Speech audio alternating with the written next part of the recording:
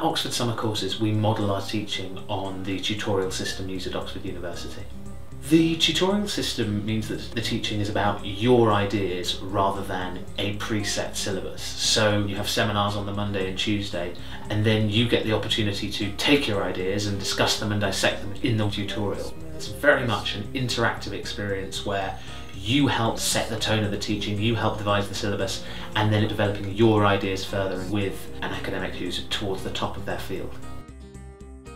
My name is Rachel Clement. I am a law tutor here at Oxford Summer Courses, but in my day-to-day life I'm a doctoral student in criminal law here at the university. Broadly speaking, the law regulates the relationships between individuals and the state, and between individuals and other individuals.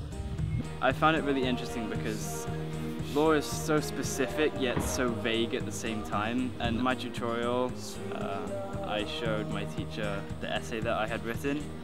My teacher basically just sat down with me, I read it out loud, which was really helpful, and then she would just stop me, make suggestions and just provide tips. That kind of experience is really invaluable because you don't usually get that in school.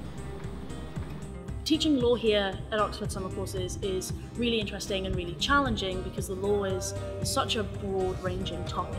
It does so many things in so many different contexts. Things like contracts, for example, for businesses and people who run businesses, but it also does things like telling you what the government can and can't do, what rights you have against the government. And that's the part of the law that I'm really interested in, and those are the subjects that I teach here on Oxford Summer Courses. You find these borderlines between the legal definitions of things, and I think having that kind of ambiguity is really interesting. I find it fascinating.